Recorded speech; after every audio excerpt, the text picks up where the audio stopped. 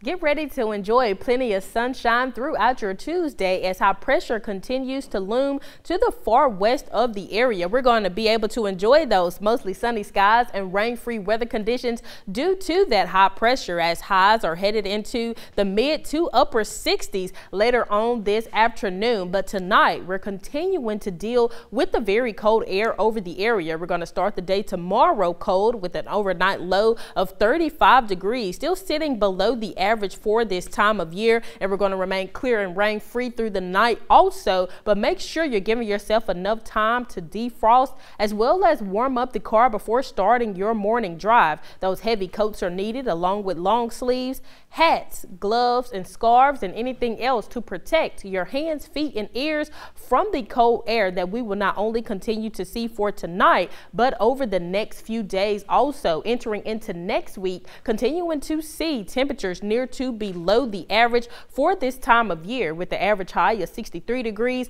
and the average low of 40. Now entering into the week after, we will see temps begin to increase to above the average. But as we continue over the next few days, again, as of now, you want to make sure that you are bundling up and having that heat cranked on for your morning commute. Luckily though, throughout the rest of our Tuesday, we're going to be able to enjoy cool temps again under those mostly sunny skies and windy weather conditions. Make sure you're planning for a very nice day. We're in the low 40s throughout 8 a.m. By lunchtime, headed into the low 60s before hitting that high of 66 degrees by the afternoon, then returning to the low 50s as we approach the evening. But again, a great day to get out and enjoy, so I hope you all do so. Again, that cold front is going to drop high and low temperatures for midweek. We're going to see an increase in highs into the low 70s approaching the weekend, bringing us a chance for storms on Saturday. Right now, no severe threat, but stay up to date with Storm Team 11 as we approach the weekend. But for now,